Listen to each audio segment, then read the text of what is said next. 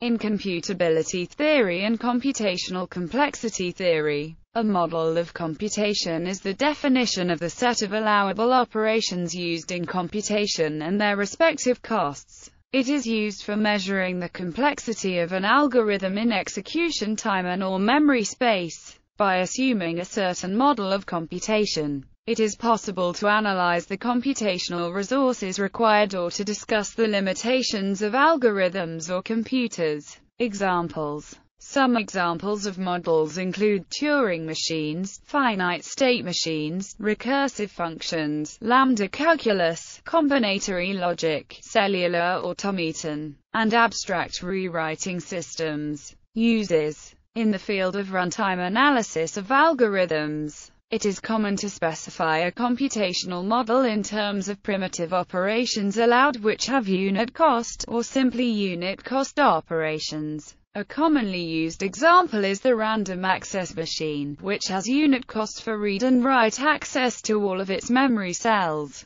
In this respect, it differs from the above-mentioned Turing machine model. In model-driven engineering, the model of computation explains how the behavior of the whole system is the result of the behavior of each of its components. A key point which is often overlooked is that published lower bounds for problems are often given for a model of computation that is more restricted than the set of operations that one could use in practice, and therefore there may be algorithms that are faster than what would naively be thought possible. Categories. There are many models of computation, differing in the set of admissible operations and their computation's cost. They fall into the following broad categories: abstract machine and models equivalent to it, used in proofs of computability and upper bounds on computational complexity of algorithms, and decision tree models, used in proofs of lower bounds on computational complexity of algorithmic problems.